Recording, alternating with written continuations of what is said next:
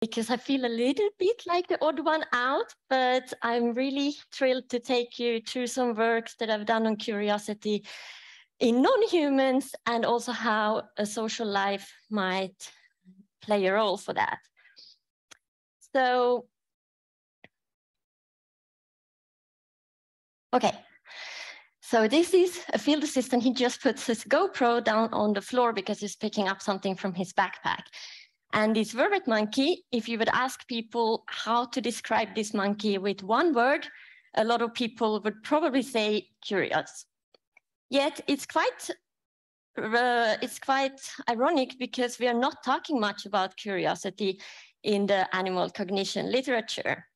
And I would argue that even if we don't talk about it, people have studied this in many different ways anyhow. And so we have seen throughout this workshop that there's a lot of different definitions and terminology out there about what curiosity really is. And so the realm where I find myself in is animal minds. So I cannot assess their knowledge gap, and I cannot have their own assessment of what their desires are and how they feel about their own curiosity regarding things.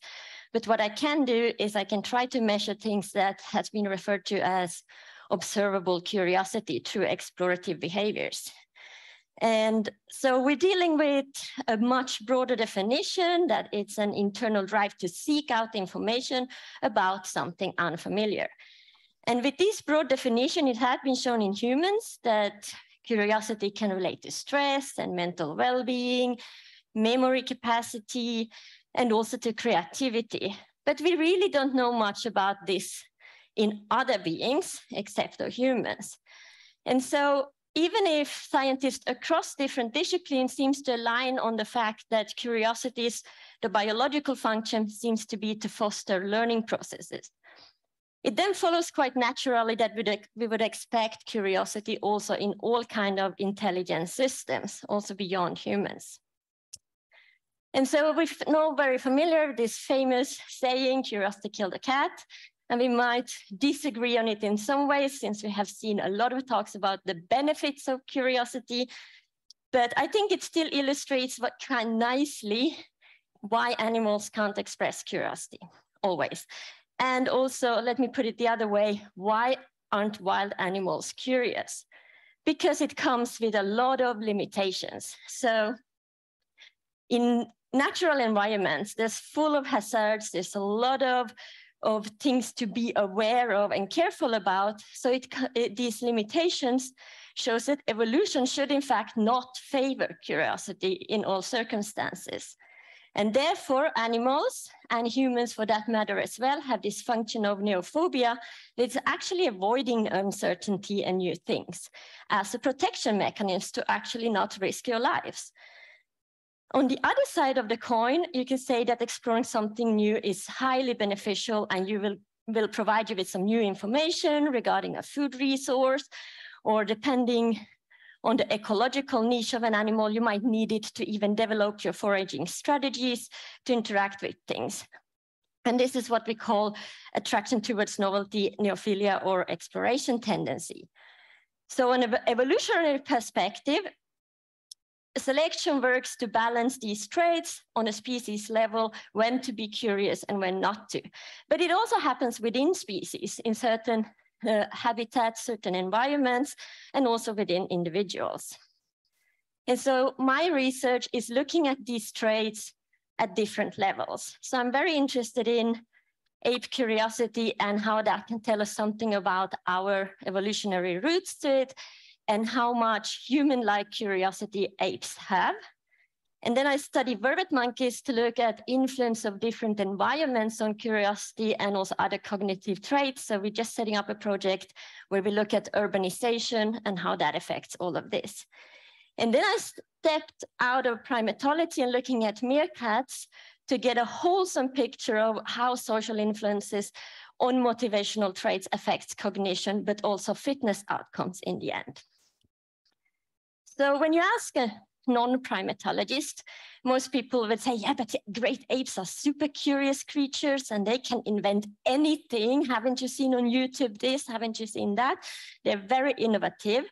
And this kind of picture comes from the fact that we all read about Curious George, and we have been in the zoos, and we have seen all this. But it's only part of a bigger story where it shows us the potential they have, but in fact, in the wild, they're absolutely surprisingly non-curious about new stuff. And I will talk a little bit about this in greater details. But there was actually a recent study to find that they are also not curious about familiar stuff if it appears in a certain context that they don't expect. Their confirmative and conservativeness is overruling a potential curiosity. So I studied this in wild orangutans in both Borneo and Sumatra. And it's quite challenging because orangutans are living high up in the trees. So in order to actually get into their world, you need to climb. And so we climbed up there and pretended to make orangutan nests. And on those nests, we would put out some novel objects to induce some exploration behavior.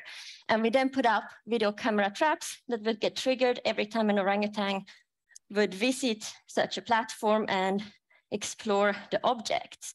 And we choose objects that were not even that conspicuous, so just slightly a bit different to what they otherwise would encounter, except for the Swiss flag, I guess. And so I'll just show you how that looks like when orangutans are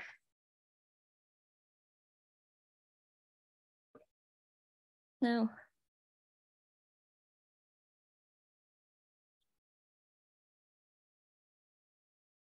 Well, it's not that important, this video, because I can imitate what she's doing. So she's hanging there and she's doing absolutely nothing. And she turns around and looks at, if you can. Oh yeah, so you'll see that. I'm not gonna spoil it.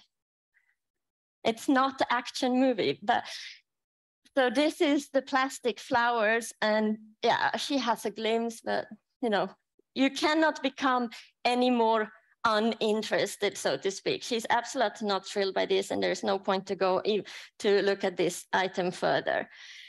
And in fact, the orangutans were so uncurious that after having these platforms with these novel objects there for over 100 days, we only recorded one single case where we had a physical exploration of these items. And as many times in primatology, this is an anecdotal thing that then pops an idea in your head, and like this special case was one of our very habituated individuals who was observing my field assistant putting up stuff and repairing the platform and then approach it. So it was a social interaction drawing the attention. And so to get a little bit more insight into what happens in captive apes and how they appear to be so much more creative, we did a second study where we tested orangutans from both zoos and sanctuaries. And these guys differ widely in their experiences. So some of them have been born in the wild and then transferred to sanctuary. Some of them have been born in the sanctuary, others have been pets or circus animals and treated very badly. And then we have mother-reared peer group apes that are called the normal captive apes, and then we have some bottle-fed. So there's very much variation in especially those early years of life when these traits are believed to develop to a certain extent. So to somehow quantify their previous experience with humans, since it varied so much, we did a human orientation test, and we just measure how much interest they have in a human they've never seen before. So they shouldn't have a special social interaction with. And we found quite a bit of variation across these groups, but they all over the place, except for the ones that have been born in the wild, who seems to be a lot less human oriented. And we then gave the same orangutans a new problem to solve. So it's a honey trap where they see this for the very first time. There is absolutely no familiarization trial. They get different tools, and they're gonna find out how to fish out honey with the different tools. And what we find was that the ones that are more human-oriented explore much longer. They also explore with a much more creative way, so they try out much more different things. And because of that, they are also more successful in solving the problem at the end. So it's like this pathway between human orientation makes you explorative, makes you successful in this type of problem solving. So this is then this captivity effect or captivity bias, if you like, is not unique to primates. There's been studies on cockatoos where they show that the ones that were wild caught were a lot slower to innovate and be successful in tasks demanding exploration compared to a real wild one. And same for hyenas. So this is pretty much the same, like the ones who have a life in the wild are very much slower in the exploration or in diversity of exploration, and therefore appear to be not as good as the other. And so within the literature, the argument is that, well, wild animals are more occupied with foraging, and they have predators to be vigilant about, and they simply has no time and also less energy to actually have time to be innovative or curious. And so the argument goes that this also sort of have a cognitive load on them, that they are not free in thinking about things like demands curiosity.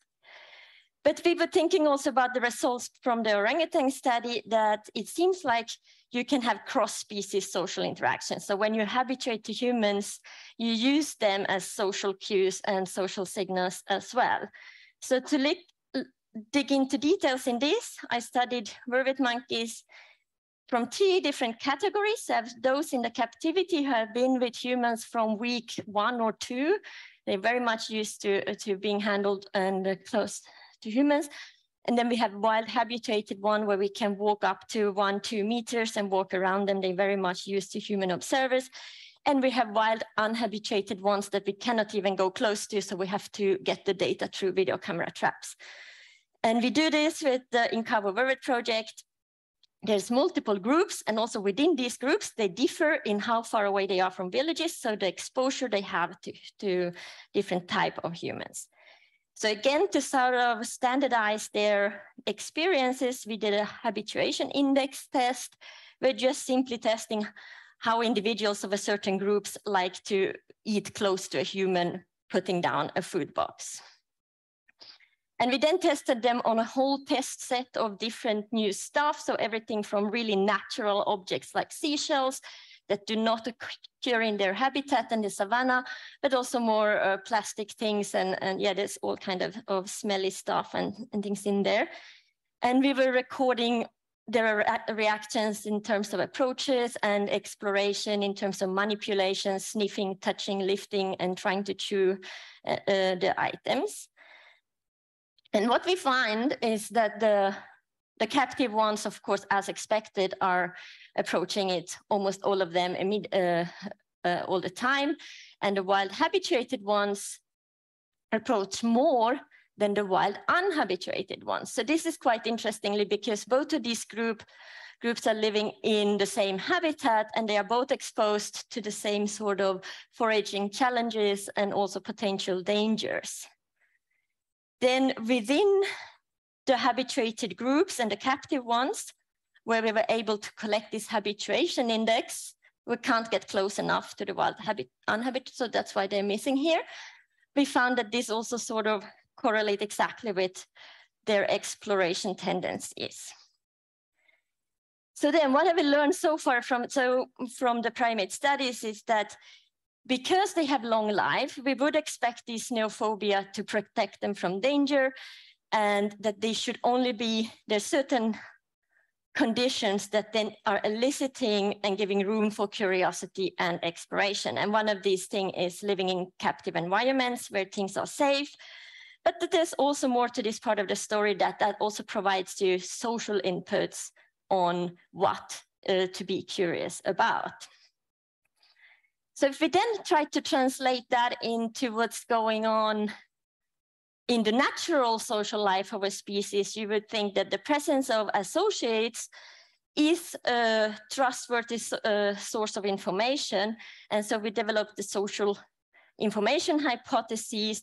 And in line with this, then, if you're a species that grew up where you always and constantly in a network of other individuals, you are constantly having social information available to you, you should actually have to have a less intrinsic curiosity. I'm talking now about when you are on your own, so that the more solitary you are, the more dependent you will be to have this drive to go out and find out about the world on your own.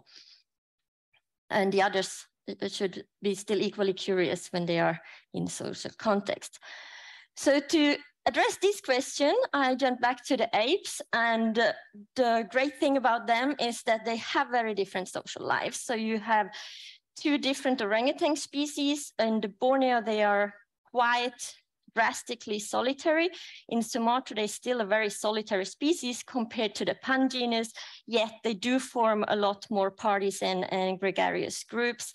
And then we have chimpanzees and bonobos that live more or less fission fusion, but also more stable community lives, especially the popular communities of the bonobos.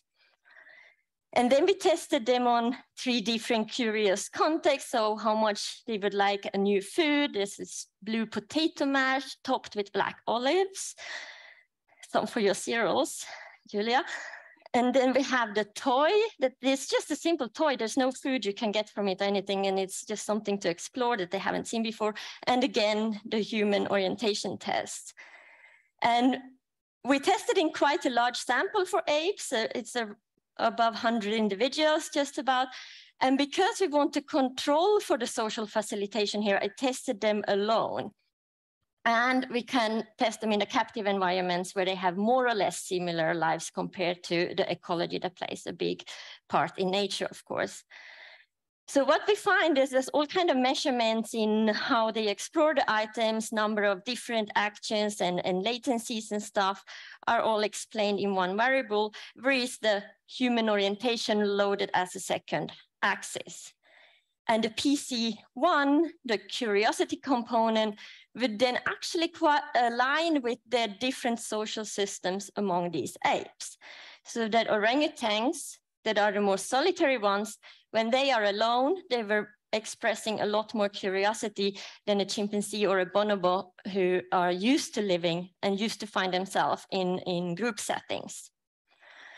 And I just had to make a small excursion to the mongooses here. I'm not going to talk about them, but I just want to show this is just really pilot results, and we're finding exactly the same kind of patterns. So we have meerkats that are highly cooperative breeders. They are less explorative than the yellow mongooses who live in small family groups. And then we have the slender mongooses completely solitary on their own. And this kind of pattern is the same. And we also find a difference between captive and wild, as one would expect. But yeah, that was just an exercise excursion. So my friend Laura has shown that orangutan curiosity also boosts the way they solve problems, not only in this honey trap, but also in a variety of different contexts like inhibition control, reversal learning, and flexibility, so on. So I was wondering if that then also generalizes to the other apes. And so we tested them on 3 different problems again. There's an inhibition control, you can't really see it, but there's a banana, and the banana is behind a small hole. On the side of the box is a big hole, and they have to detour and inhibit the first impulse to try to get through it right away and go around. And you have the honey box, where they have to find out that you can't go through a curve with a static stick. You need a bendable little rope that we provide on the floor. And then we have a reversal learning task where they are learning one side of the reward, and then we switch, and we're measuring how quickly, how many trials they need to learn a reverse pattern. And we have slightly less sample size here because apes need to participate on their own will, and not all of them want to come when you want them, and so this is the reason for that. But what we find is that there's absolutely no species difference in how they do in the tasks, which was kind of surprising first, but then I thought that's also cool because you could argue that the chimpanzees and the bonobos were less curious, simply because they are less comfortable by being away from their groups, and we test them. And in these tasks, they are away from the group much longer even.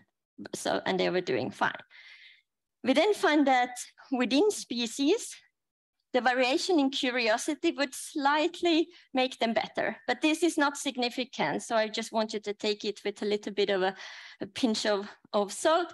I still want to show it though, because I think maybe with a larger sample size, we would get the effect. So this would then be supportive of what we have found in the orangutans. Between species, again, non-significant, but only speculating because we found this result, that the more social species would do rather better, which then again fits a lot when you talk about the intelligence hypothesis about social and social learning affecting skills. So if we step back, what does this all imply? I think it's pretty much showing that just like the apes, I would say also as humans, we actually very much evolved to be cautious and careful rather than curious. And that the biological function to foster learning is to, that indeed is the reason for curiosity, is to facilitate learning skills from role models and peers in a safe context. And so then you go, what about humans? Aren't they the most curious of all? And everybody with a toddler knows that they don't care about if it's risky or dangerous or anything. They just jump off the cliff. But I think that humans have had a high selection pressure on not ever leaving a kid in that situation. So there's we're cooperative breeders. We're always there watching. We are part of their surrounding, not letting that happen. And so what we do as primatologists, we like to speculate and put our research into a bigger context. So let's go back in time and think about what this tells us about our evolutionary history. So it's often been noticed that human technology was remarkably slow, especially if we look at stone tool development throughout different ages, like stone artifacts.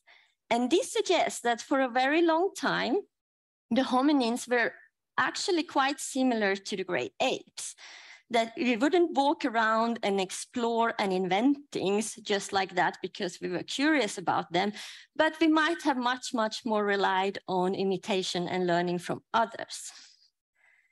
And then suddenly, throughout the Upper Paleolithic revolution, we find a lot more creativity in the human lineage. So you see not only increase in different types of tools and more sophisticated tools, but also a lot of more creative things in terms of art and stuff. So one explanation for this increase is that this reluctant explorer was actually turned into a curious one. And the reason that has been speculated is that because of some of the inventions, we could become one of the predators in our own niche. So all those, it sort of leveled down the danger of our own habitat.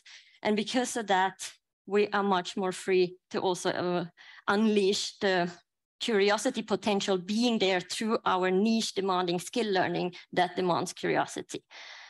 And so with that, I would like to just say that I think that by studying these things in our closest living relatives and also other animals, we can look at the evolutionary reasons of curiosity and how much there might be a continuum and what factors actually are the reason for our species being so curious. And also, as appraisal to this workshop, I think in order to do so, we really need a lot of interdisciplinary ways of looking at it and projects that tackle this more complex topic in all kinds of ways. And before I stop, I would like to briefly jump in with a little advertisement because we're organizing a culture conference in Zurich in November. And it's a free conference, so it doesn't cost anything. And I thought it might even be of interest or relevance for some of you, so you'd be more than welcome to join us. We have some really exciting plenary speakers that also spanning very interdisciplinary topics. Yeah, so welcome there, and thank you for listening, and I'm very happy to take your questions.